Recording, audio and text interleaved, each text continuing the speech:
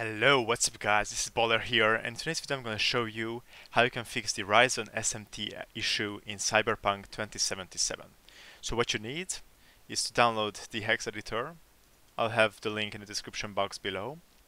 Then you need to open it, click on File, Open, and search for Cyberpunk 2077.exe. It should be inside the folder, then bin, x64, here's the exe. Click on it. And then we need to replace some codes. So we will need to copy this one. The first one, I'll have it down in the description. So just copy it. Then here select search, find, hex values, paste it here and click OK. Here it is, our old code. Now we need to replace it with the new one. So copy the second one, which starts with EB.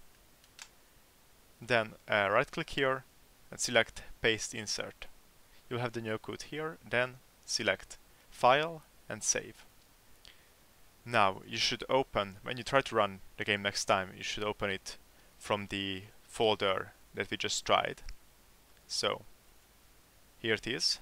And now I will have a benchmark video comparing the game's performance before and after the fix. Thank you for watching and see you later.